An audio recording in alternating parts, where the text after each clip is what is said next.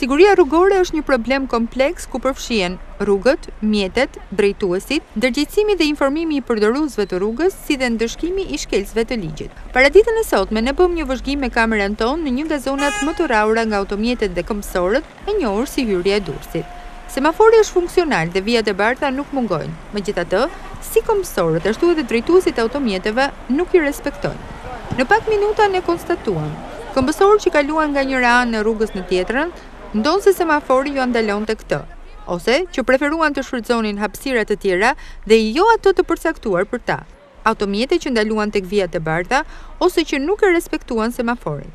Për te i kësaj, pyetje son, a duhen respektuar rregullat e qarkullimit rrugor, qytetarët nuk hezituan të përgjigjen pozitivisht.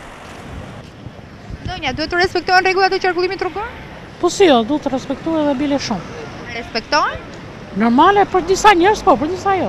Po duhen zbatu, pa tjetër, se dhe shteti i ka qetë ato me i zbatu nga të gjerë, nuk e kanë gjerë për reklam. Pa tjetër, pa tjetër. Sipas punojësve të policisë rrugore, numri i këmbësorëve të cilët nuk i zbatojnë këto rregulla është shumë herë më i lartë sesa numri i drejtuesve të automjeteve, pasi këta të fundit ndëshkohen me gjop në rast të shkeljesh. Në fund, si për këmbësorët, ashtu edhe për drejtuesit e automjeteve, na mbetet të themi, rregullat e qarkullimit rrugor janë bërë për të mbrojtur jetën.